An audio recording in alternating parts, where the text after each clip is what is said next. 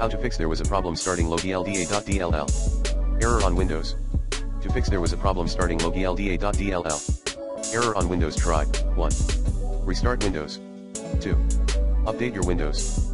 3.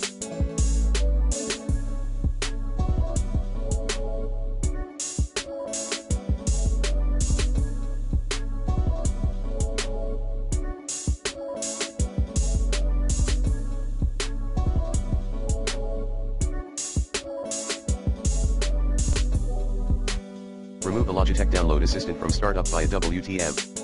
Plan B, delete Logitech.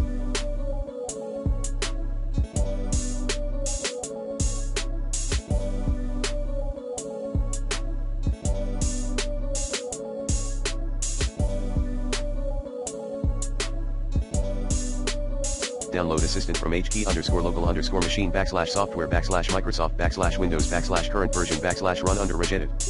4. Remove, using the recommended uninstall tool Pro in this video guide, then reinstall the Logitech drivers.